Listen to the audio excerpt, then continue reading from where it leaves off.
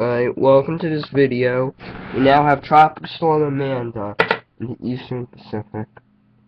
Winds are at 50 knots. And pressure, I don't have it memorized, I'm not going to go into that. It's several hundred miles off the coast. It's not really a threat to land.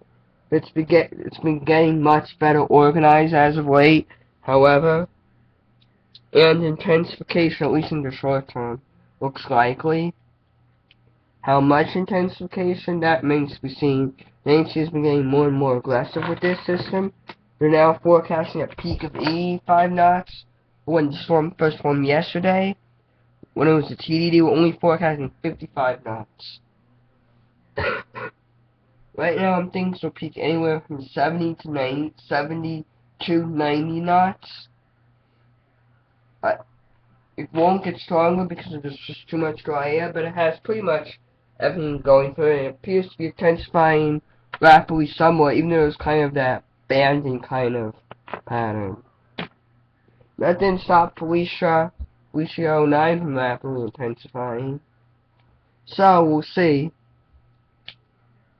But the favorable factor is 29-degree waters, it's an El Nino year, and there's warm oceanic heat. So it's content. Wind shear is pretty low. Just the main factor against it is that there's just a little too much dry air. That could become a problem at the mid-levels of the atmosphere. It's a small factor now, and it's supposed to become a much bigger factor in a few days. But it still has pretty good time. About 3 days to intensify.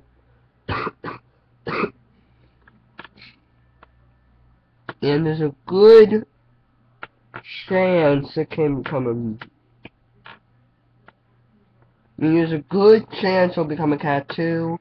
It probably won't become a major, but you never know.